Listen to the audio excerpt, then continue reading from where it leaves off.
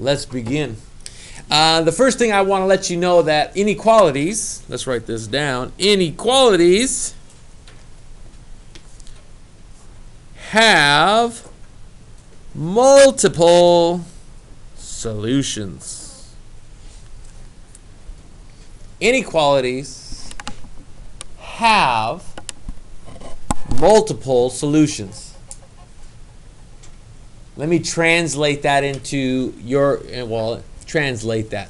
What that means is that there are more than one answer. There are a variety of answers. For example, if I'm graphing something that looks like this, y is greater than x, where are all the y's greater than x? It looks like this. This is what the answer looks like.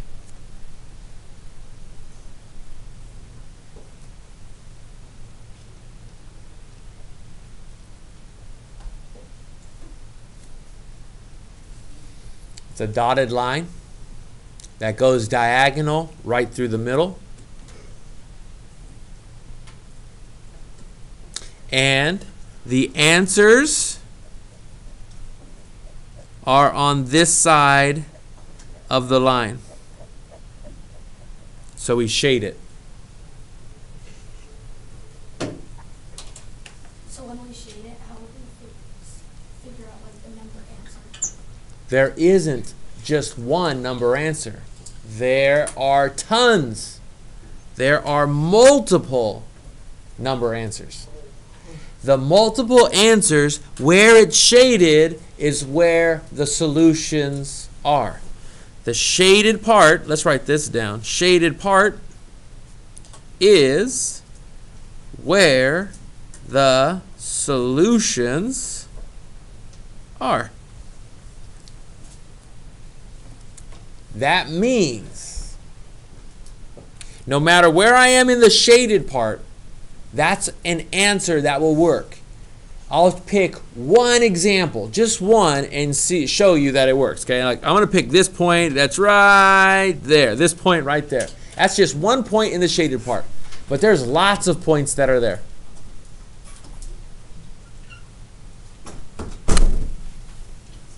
Let's see if he's here. Yeah, he's here. Thank you. This point here is the point, let me see, -1, +1. That's what that point is right there. And I want to show you that it works. When x is -1 and the y is 1, is 1 greater than -1? Yes. That means this point here is a solution to that inequality. You can have a variety of solutions. You have an infinite number of solutions because it could be this point over here, it could be this point here, it could be this point, it could be this point. All this shaded part is made up of so many points that you cannot count them all. That's why I say there are infinite number of solutions that work. Because there's so many, you can't count them. It's the biggest number you can think of. But guess what? There's an equal amount of wrong answers as well. These ones on this side of the line don't work. If I were to try to use this point right here, this point here is 1, 0. Let me put a dot right there. If I were to try to plug in 1 for the x and 0 for the y, does 0... is it greater than 1? No. That's not a solution. There are infinite number of solutions on the non-shaded side. So you have a 50-50 shot when you are graphing, and that's what we're going to work on today. We're going to work on how to graph. But the first thing I needed you to know is that these have multiple solutions. That's why we shade. The shaded part is where the solutions are. How do we check to see if something is a solution? You plug it in. How to check for a solution. How to check for a solution. I'm going to write that down real quick. And then Let me give you an example. 4x plus 3y is greater than negative 2.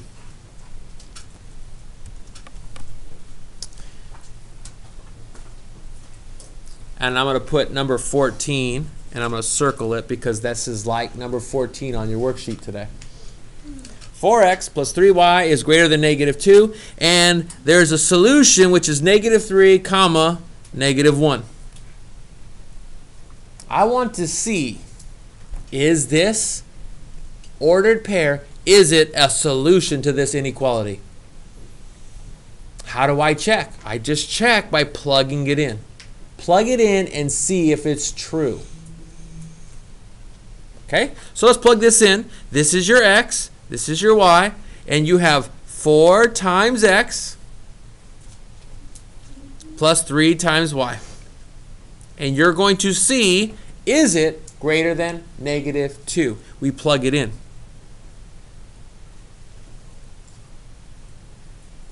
So I plugged in x comma y. And 4 times negative 3, I need you all to tell me what is 4 times negative 3? Negative 12. Good. I need you to tell me what 3 times negative 1 is. Negative 3. And I need you to put together negative 12 and negative 3, which is? Negative 15. It greater than negative 2. And you are going to see if this is true, it's a solution. If it's false, it's not a solution. I'm going to write that down off to the side. True means it's a solution. It works. False means it's not a solution. Okay. Is negative 15 greater than negative 2? If you're, well, it is not. This is not true, right? This is false. So this is not a solution. Keep in mind, if you ever get confused as to what's bigger is whatever is bigger is on the right side of the number line. So I kind of think of a number line like this, and here's 0, and here's 15, and here's negative 15. Negative 2 is right about here. What's bigger is going to be on the right. The numbers on the right are bigger than the numbers on the left for the number line, in case you've forgotten. Okay, so this is how you're going to do some of your problems by checking. But what you're also going to have to do is to graph. So let's go ahead and talk about graphing inequalities. I'm going to scoot this up a little bit. And this says graph. I want to graph y is greater than or equal to x plus 2. Y is greater than or equal to x plus 2. This is going to be similar to number...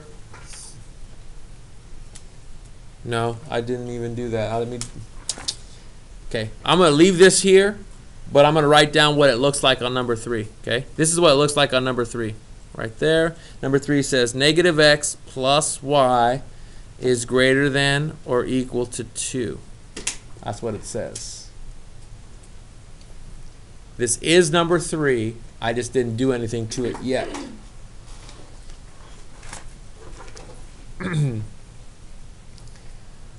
So when you're going to graph these things, the first thing that you need to do, I'm going to put it over here. Put in to slope.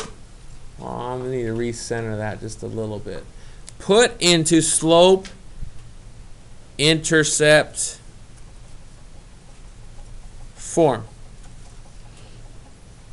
If you do not know what that means, it means I want you to get the y by itself, the y, the mx plus b. I want you to get into that form. There will be some sort of inequality here instead. It's not always going to be an equals, okay? It might be a less than, it might be a greater than, It might be a less than or equal to. It might be a greater than or equal to. But we're going to put it into this form where the y is on the one side and the mx plus b is on the other. So for step 3, or number 3, when we're working on this, the first thing I need to do is I don't have the y by itself. So sometimes you're going to have to add x to the other side to get it to be y is greater than or equal to x plus 2, which is what this is. That's step 1.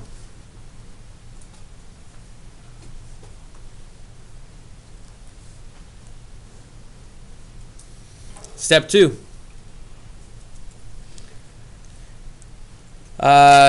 Use the b.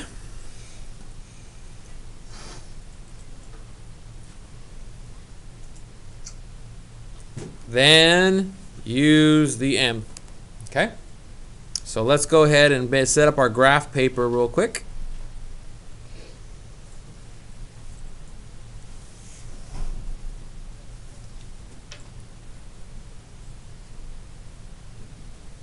X, y.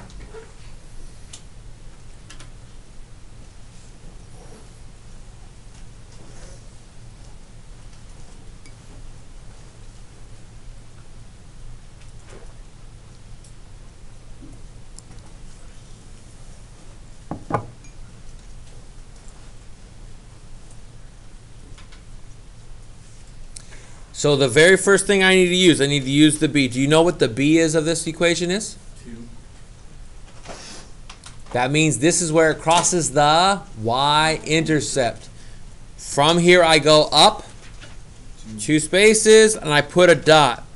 I use the b, make my first dot. From this dot, I then use the m. Do you know what the m is in this problem? 1. I'm going to put the invisible 1. How come it's an invisible 1, Mr. Paramo? I don't see anything there. Why isn't it 0? Because how many x's do you have? You have 1x. It's the easiest way I can explain it to you. This means we go up 1 over 1. Up 1 over 1. So that we know what our line is going to look like. Now, before you do anything else, don't forget to go to step 3. If it is less than or greater than, we make a dotted or dashed line. If it's less than or greater than or equal to or less than or equal to, we make a solid line.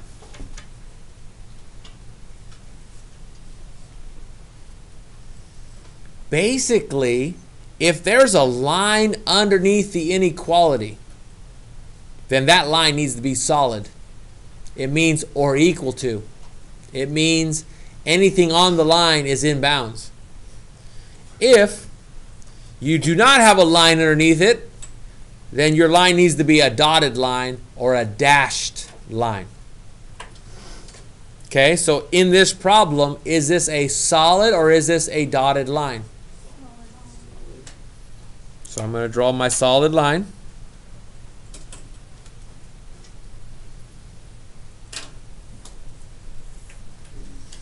And then we're going to have to shade. How do I shade? You have to test a point. Test a point not on the line. Test a point. Oh, that's hard to see. Let me scoot it up a little bit. Test a point not on the line. The easiest point to test most of the time is 0, 0.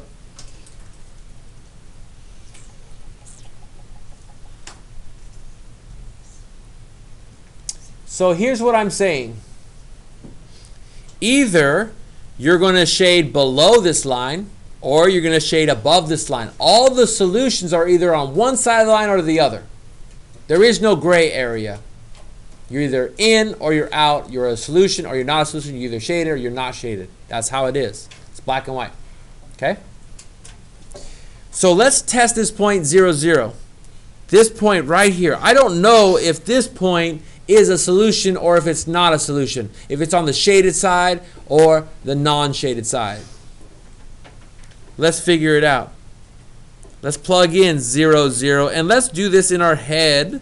0 plus 2. And let's see.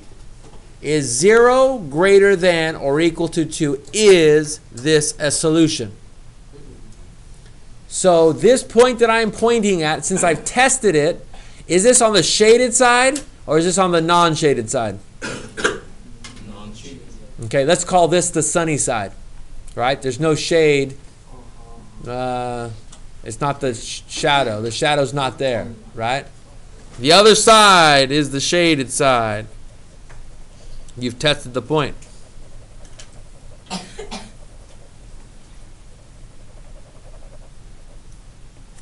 And just so you know, I'm thinking of like the sun and the earth. There's one side that has sunlight on it, and there's the other side, which is the dark side.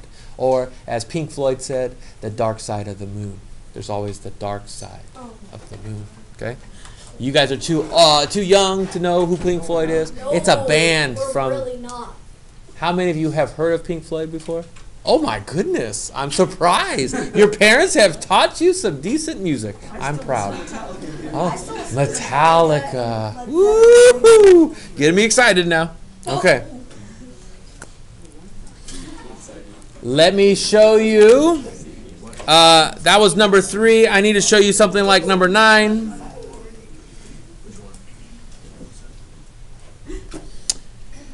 Number 9 looks like this. X minus 2y is greater than negative 4. I'm going to go a little faster this time because I feel like you know it. Plus, I've been lecturing for 17 minutes, so I definitely need to pick up the pace here just a bit. Sometimes when you do problems, you're going to have to add that one little extra step that a lot of people forget about. And so I'm going to put a little side note over here. I'm going to put it right underneath this thing right there. And I'm going to put a little star. When you multiply slash divide by a negative. When you multiply or divide by a negative, the inequality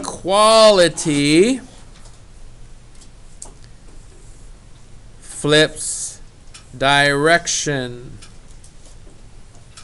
When you multiply or divide by a negative, the inequality flips directions. This is one of those things that I like to highlight because I know that a lot of you will forget this little step. The difference between an A student and a B student is this little thing right here. Okay? The A students remember it. The B students forget about it. Okay? Here we go. In this problem, let's get rid of the x. Let's subtract x to this side because I want to get it into slope-intercept form. And I have negative 2y is greater than negative x minus 4. I'm trying to get the y by itself.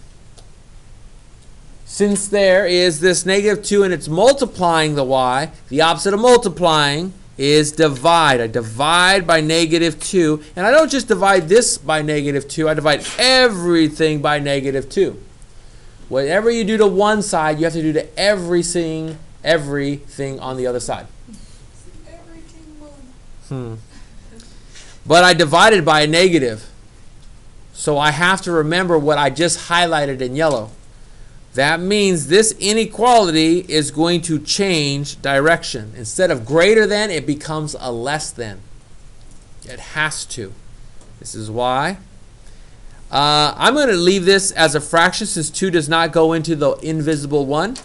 But a negative divided by a negative is a positive. And I'm going to write that like this. 1/2 x. Negative divided by a negative is a positive 2. And now,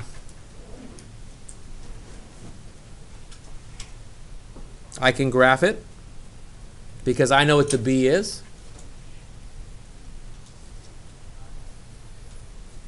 Here's my X, here's my Y.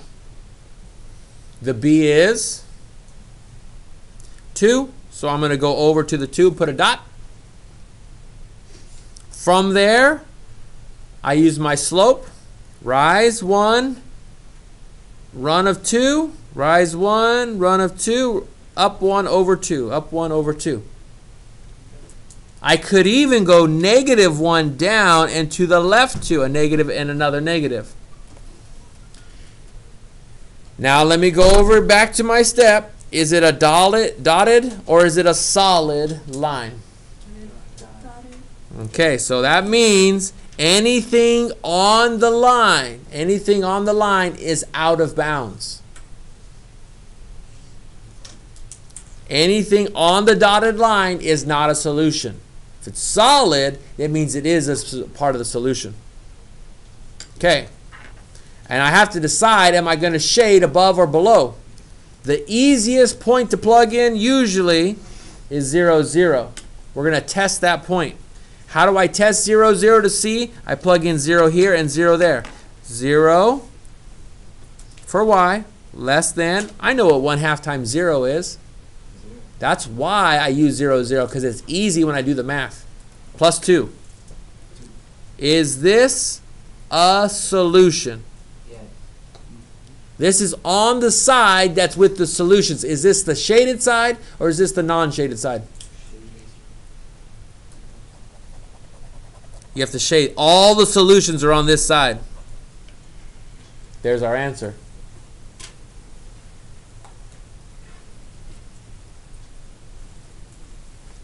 The last 2 examples I'm going to show you. And then I'm going to give you one shortcut and we're done. Don't forget about horizontal and vertical graphs. If I have a horizontal line, it's something that might look like this. Y is less than -3. If I were to graph that, anything that's Y and a number, there's no X at all, is a horizontal line at -3. This is where all the Y's are -3. And I'm going to make it dotted. Why is it dotted? Because there's no line underneath there. Now when you're doing this, you could still plug in 0, 0 if you want to. Or let's just use some common sense. Okay? Here's -3. Here's -2. Here's -1. Here's -4. Here's -5. I want Y values that are less than -3. Are the numbers below or the numbers above, are those less than -3? Think of examples of what the solutions are. Does -4 work? Does -1 work? Which one works, the top or the bottom? Do you know? If you're saying the bottom, you are correct. -5 is less than -3.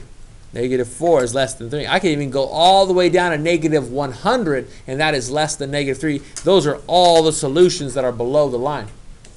What about a vertical line?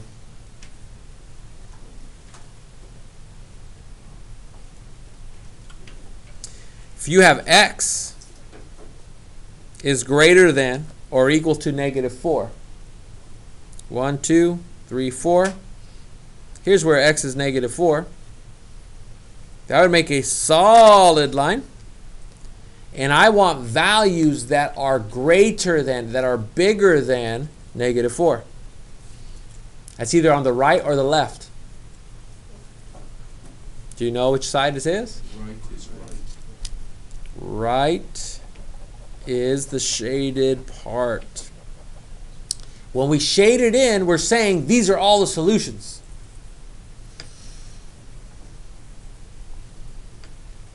The last thing I'm going to do is I'm going to give you a... No, that's it. That's where we're going to stop right now. Okay? We'll stop.